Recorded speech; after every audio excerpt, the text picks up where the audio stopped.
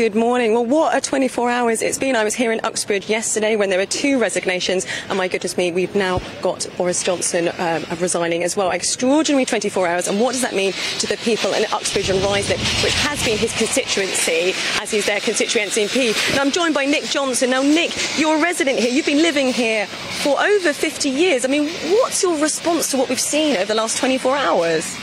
I think given the events of the last few hours, it's inevitable that Boris Johnson would step down as Prime Minister. For us in Uxbridge, it's going to be very interesting now to see whether we get a constituency MP back. Because the big problem, if your MP is also in a high position such as Prime Minister, they haven't got the time to devote to local matters.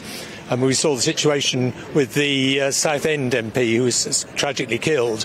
It came out that he was a very, very good constituency MP. Any local issue he got to grips with, he got it sorted.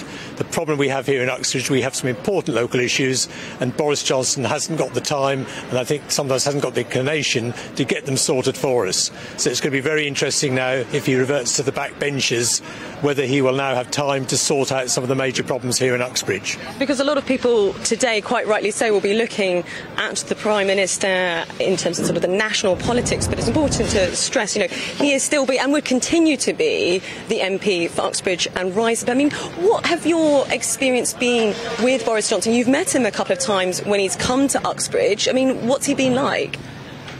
He's an interesting person. I've met him a number of occasions on various issues.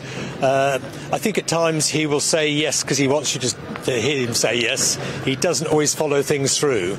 We have a particular issue here with our police station.